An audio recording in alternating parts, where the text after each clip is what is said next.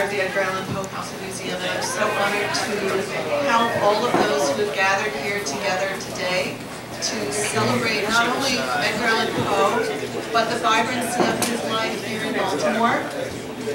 In fact, I think it's quite telling on a day when innumerable women have gathered throughout the country in the world to speak about justice, to speak about the power of women, that a man who revered women, who happened to also be living in Baltimore in a rather humble house on the west side of Baltimore, at the time when the last time this nation was quite as divided as it is now over a president.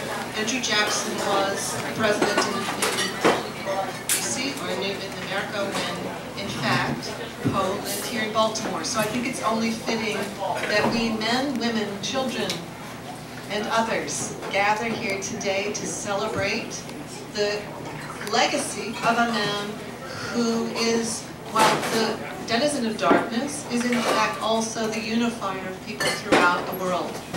The Edgar Allan Poe House and Museum was taken over by Poe Baltimore in 2013. In 2014, I was honored to be able to help the board and many great volunteers reopen the house under the guidance of Poe Baltimore.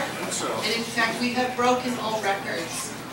We're very lucky today, and I'm going to point out in a moment, to have a number of people who it would not be possible without them to be open and available to the public. This past year, we opened at the beginning of April. I refused to do it on April 1st because I said no one to make it or open in April, and it's my birthday. So we opened on April 2nd. In less than 10 months, in 15 hours a day. I need you to listen to this because it's really incredible. Historic houses are proud if they get 15 to 30 people a weekend. The Edgar Allan Poe House and Museum here in the Poppleton neighborhood enticed over 10,400 visitors in 15 hours a week in 10 months.